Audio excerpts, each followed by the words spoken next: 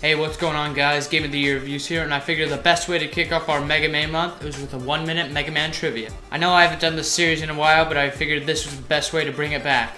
Let's quit stalling and let's get right to the trivia. In Mega Man 2, Metal Man is weak to his own weapon, the Metal Blade. So weak, in fact, that one hit with the Metal Blade can kill him.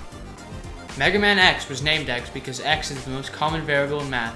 As such, Dr. Light named it that because a variable has limitless potential, like X does as a robot who can think independently. The purple streaks on Sigma's eyes were not by design, they were actually clawed out by X. Mega Man X5's 8 Maverick bosses were named after Guns N' Roses band members. In the intro to Mega Man 7, Dr. Wily actually has female breasts behind the Earth Layer sprite.